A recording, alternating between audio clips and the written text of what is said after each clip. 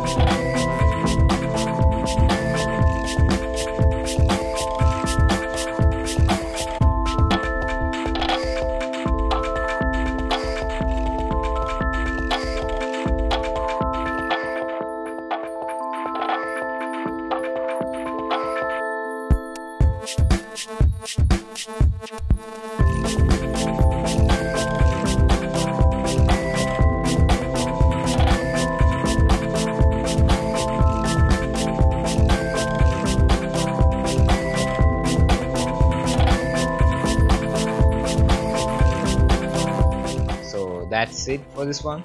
Like I said in the beginning, the Google Drive links for fonts in the description, and if you found this video useful, click that like button and share your thoughts and suggestions in comment section. If you want to see more cool videos like these, you can click that red button, and it also helps to grow this channel.